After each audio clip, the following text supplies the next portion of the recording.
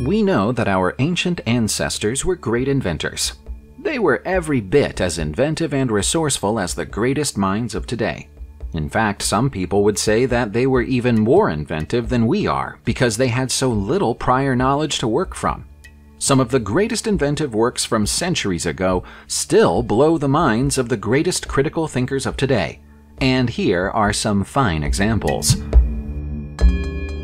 When the Hal Saflieni hypogeum was discovered in Malta in 1902 by workers attempting to build a water cistern, the first things archaeologists found at the site were 7,000 sets of human remains.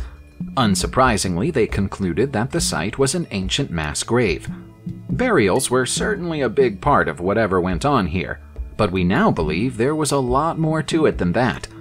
This 6,000-year-old structure, carved by hand into soft limestone, is the world's most ancient example of advanced sound engineering. Any sound made inside its innermost chamber is amplified and resonates to such an extent that it can be heard throughout the whole structure and even has a measurable effect on the human mind. The effect is comparable to modern infrasound technology. It would take a very talented sound engineer to come up with such precision today, so we have no idea how it was achieved back then. That's not even the strangest thing about Hal Saflieni hypogeum, though. That distinction goes to the human bodies, which have elongated skulls that scientists believe are the result of genetics rather than body modification. Who could these people possibly have been, and how did they create this sound system? Our next artifact has several names, but precisely zero credible explanations of its origin or purpose.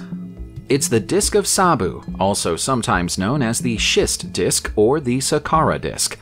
The latter name is a clue that it was discovered in Saqqara, Egypt. The best guess of archaeologists is that the 5,000-year-old artifact is a highly elaborate candlestick holder. If that's the case, it's the only one of its kind we've ever found. The fact that it's obsidian suggests there's more to it than a simple candlestick holder. Obsidian is a notoriously difficult material to work with, and nobody would go to the trouble of making a candlestick holder out of it back then when other materials were available. Even the fact that it's shaped like a wheel is a puzzle, because as far as we're aware, the Egyptians were yet to discover the wheel 5,000 years ago. Conspiracy theorists on the internet will try to tell you that this is the steering wheel of an alien spaceship. We're not about to believe that, but the candlestick explanation is wholly unsatisfying. A little over 4,000 years ago, a brand new pigment was invented in ancient Egypt. Today we call it Egyptian blue, and it was originally developed to adorn a crown on a famous bust of Nefertiti. We have no way of knowing whether the chemists who came up with it were aware of what they were doing at the time, but there's far more to this pigment than just a pretty color. This brilliant shade of blue can reduce energy consumption, and can also amplify solar energy output if applied in the right way. In early 2020, a German research team even used Egyptian blue to create new nanosheets for infrared imaging. To give the substance its proper name, Egyptian blue is calcium copper silicate, and is thought to be one of the first ever artificial colors ever created by human hands. It's a stunning color, and was used in the time of the New Kingdom to decorate everything from statues to sarcophagi. When a very thin layer is exfoliated from a grain of the pigment, a nanosheet 100,000 times thinner than a human hair can be created, and the properties of that sheet are ideal for optical imaging. Now we know that, this ancient substance might be responsible for the next great era of microscopy. Our next artifact is also Egyptian, and is most commonly known as the offering table of Dedfiji. Whether that's a fair name for it or not is unknown, because we know virtually nothing about it. You'll find it in the Leiden Museum of Antiquities in the Netherlands, where it's been since 1830. It's an alabaster disc, possibly a tabletop, that was created around 5,000 years ago. What makes it so unusual is the complex series of designs and inscriptions that cover its surface, which remind some observers of a circuit board, or possibly even a series of control panels. there are a few small holes drilled into the surface of the disc, which would possibly have provided a space for candles to be inserted into it, or possibly for oils to be stored. An object with such a humble purpose surely wouldn't have been decorated so elaborately, though. What are these markings? Might they be instructions of some kind? If we could understand them, would they tell us what the object was used for? Historians say that it probably had a religious or ceremonial purpose. But then again, that's what historians tend to say about every artifact that they don't understand. Chromium steel, also known as stainless steel, is widely used today in manufacturing because of its rust-resistant properties. It's a difficult substance to create, which is why we tend to think of it as a relatively modern invention. But in September 2020, we found out that it's anything but. In fact, chromium steel was invented in Persia almost 1,000 years before its secrets were discovered anywhere else in the world. This latest information comes from the Journal of Archaeological Science, which has identified Chahak, Iran, as the ancient world's greatest steel production center. A recipe for making chromium steel can be found in a manuscript entitled A Compendium to Know the Gems, written by Abu Rayhan Biruni during either the 10th or 11th century. Further evidence for chromium steel production has also been detected in 12th century crucible and smithing slags found in the area. Researchers don't yet understand why the production of the steel appears to have been limited only to this area, and why the knowledge of how to make it appears to have been forgotten for hundreds of years afterwards. Although the religions of Hinduism, Jainism, and Buddhism differ from each other, they share some key beliefs. One of them is that the Vajra is the chosen weapon of the gods. You'll find mentions of Vajra going back as far as the Rig Veda, the first part of the 4 known Vedas. From an etymological point of view, there are 2 ways we can understand the word Vajra, both of which come from Sanskrit. The first is as lightning, and the second is as diamond. In both instances, it's thought the intention of the word is to represent the weapon as an irresistible force. According to mythology, Indra was told directly by Vishnu that a weapon made from the bones of the Hindu sage Darichi would be capable of destroying the serpent demon known as Vritra. The weapon in question was created by the divine artisan Dvashtar and proved to be successful. Indian traditions hold the Vajra as the most powerful weapon in the universe. That's a bold claim for a weapon that's basically a club with a ribbed head, but there's no shortage of people who believe in it. A site as large as Borobudur Temple in Magelang, Indonesia, needs a suitably large legend to cover its creation, and it has one. It's said that a whole army of monks worked together to build the gigantic 8th century temple site by hand, which, given the fact that it's made of more than 180,000 cubic feet of lava rock, seems unlikely. It's as ornate as it is massive. There are more than 500 Buddha statues and reliefs that mark the path to the top of the step pyramid site, all of which tell us what life was like during the days of Buddhist Java. Sadly, they don't tell us why it was suddenly abandoned in the 1300s, after which it stood empty and forgotten for 500 years. There's another mystery on top of that, too. The location is surrounded by active volcanoes, and there's regular seismic activity around it as well. Without anyone to look after it for 5 centuries, it withstood earthquakes and volcanic eruptions. Not only do we not understand how Borobudur was built, but we also don't understand how it survived. Is the Voynich manuscript a beautifully elaborate practical joke, or a message for humanity written in a code that nobody can translate? Academics have been arguing over that question ever since the manuscript was found in Rome in 1912, and they've yet to reach a conclusion. While there might be plenty of people who believe it's a forgery or a joke, Yale University in the USA is sufficiently convinced of its authenticity to keep it in the Beinecke Rare Book and Manuscript Library.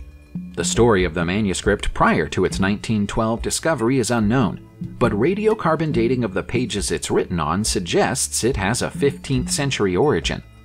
The book runs to 240 pages and is full of mysterious illustrations. The illustrations would probably make sense to anybody who could read the script, but unfortunately nobody can. The unknown author of the Voynich manuscript even provided a cipher for the code, but either the cipher doesn't work, or the academics who've studied it don't understand it properly. The topics covered within the text are wide and varied.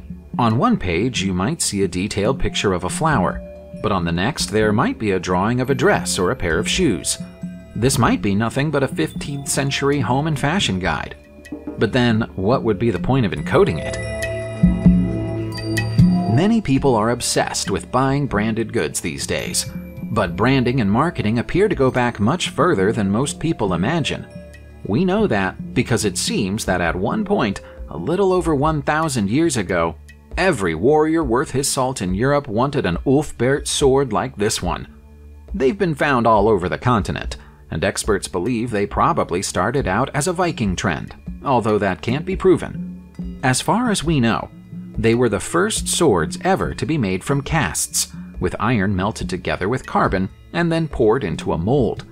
That process did away with the impurities that weakened many of the blades of the era and gave the warriors who owned them an advantage in combat. Nobody else in Europe appears to have been able to replicate the process for at least 200 years, so the question of how the Vikings came up with the idea is unknown. It might have been stolen from an Asian tribe they conquered, but that's really little more than a best guess. It's entirely possible that the Phaistos disc bears a message from our ancient ancestors that might tell us 100 things we don't know about them and the era in which they lived. Unfortunately, we're having a hard job translating it, and it's doubtful that we'll ever crack the code. The heavily decorated disc was found in the remains of a Minoan palace on the Greek island of Crete many years ago, and it's been puzzling scientists ever since. There are more than 200 different inscriptions on the disc, and not one of them corresponds with any form of written language discovered anywhere else on the planet. With no substantial evidence to go on, the meaning of the disc is wide open to interpretation. Some people think that it might be a calendar. Others suspect that it might contain a prayer written in the secret language of a long-forgotten religious cult. There are too many symbols for the text to represent an alphabet, and yet too few for it to constitute a script. The maze-like spiral design was probably significant to its designers also, but we can't fathom the purpose of that either. It's a total enigma. We don't know whether to call the Codex Gigas a scientific mystery, a religious secret, or both.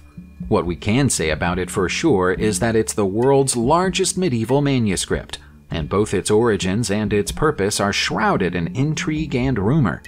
It's not just a long book, it's also physically massive at 3 feet high and containing over 600 pages, most of which are made of animal skins. To make matters even more mystifying, the chief subject matter on those pages is Satan. If the stories associated with the Codex Gigas are correct, the whole book was written by one Benedictine monk working alone during the 13th century. It's said that the monk went insane and broke all of his vows, and then created the entire manuscript over the course of just one night.